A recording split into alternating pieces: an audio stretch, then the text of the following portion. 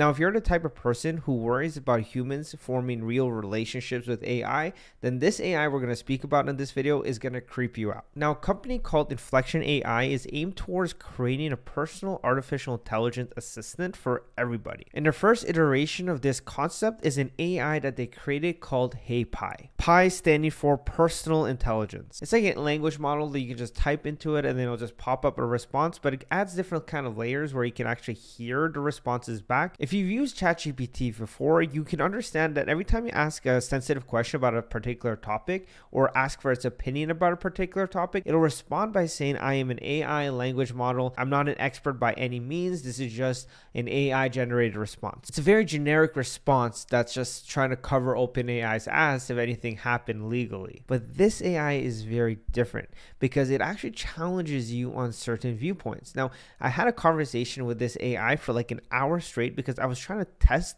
different kind of questions and answers to see what kind of responses it will give me, and I was very surprised. So in this video we're going to go over 3 parts of this conversation where I found the AI start to challenge me and actually change my view on a topic that I was talking about with it. And let me know in the comment section below if what the AI is responding with makes actual sense. So to give you some context, I was debating on starting like a self-improvement channel at one point, so I just wanted to start the conversation off with that. So my first video on this theoretical self-improvement channel, I asked if My Life is in Shambles would be a good title. And it then responded with this. Haha, probably not. I think a title like that might scare people away before they even watch the video. Maybe something more along the lines of My Journey to Self-Discovery or How I'm Trying to Find My Way would be better. Something that indicates that you're still on the path, but that you're making progress. I think that's more likely to resonate with people. What do you think? I mean, my first impression, it does make a lot of sense, but I wanted to keep testing it if it really believed what it told me. So I responded with, I think that would be better, but my thought process was to say My Life is in Shambles as a way to kind of drive like engagement, be a little bit clickbaity, and I thought it would be helpful for the click-through rate. This is how the AI responded. I see where you're coming from, and I think it would probably get you more views initially, but I'm not sure it would be sustainable. I think people would be interested at first, but if every video is titled My Life is in Shambles, they might get tired of it after a while. I think it's important to have some variety in your titles. People will stay interested for longer if they don't know exactly what to expect from your channel.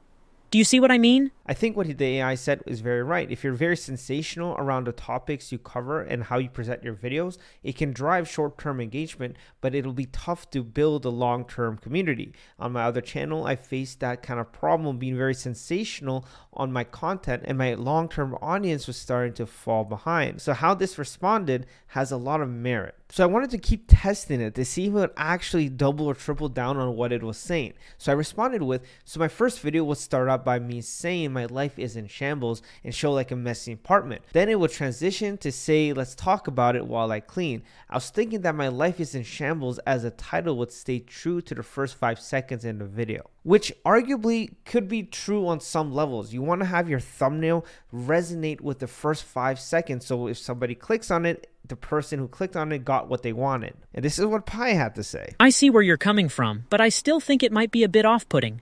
You don't want to scare people away. And even if they stay to watch the video, they might not come back for more if they think every video is going to be about your life being in shambles.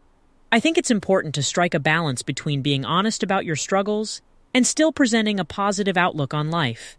People want to be inspired, but they also want to know that you're not perfect. I agree with that, but I still wanted to test it out one more time because I noticed it said every single video was going to be about my life in shambles, but no, that wasn't going to be the case. It was just that one video, so I wanted to make sure it understood that I was just talking about one video to properly understand what this AI was really saying. So I responded with, when you are saying quote unquote, every video is going to be about your life being in shambles, do you understand that this would be just one video and not every video I post? Or are you just making a general statement around the theming? I'm just making a general statement around the theming.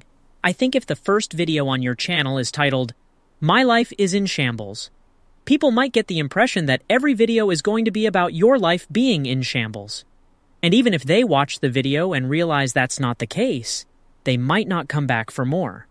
they might think all your videos are going to be that way. I think this is spot on. You don't want to be very sensational around your topics. You want to be genuine and authentic. And it's kind of interesting how this AI really understood that kind of concept. Now, a cool part of this AI is that you can continue the conversations on your phone and text them. So if you're trying to ask a question on the go, or you want to refer to a conversation you had the previous night, you can literally just text the AI and say, hey, what did we talk about that night? And it will just respond with the answer. And it's very interesting. I think it's one of the first AIs I've seen that's very integratable within everyday life. And again, it brings me back, and I'm not trying to sound very sensational. I genuinely have like a worry about how society will be looking like in the future. Will this kind of AI, this personal intelligence, impact the way we view relationships with others? I mean, if you can get that kind of feedback and you need that soundboard when you're feeling down, and you can just ask an AI and just tell it how you're feeling, what does that mean with like real connections with your friends? Why even ask your friends and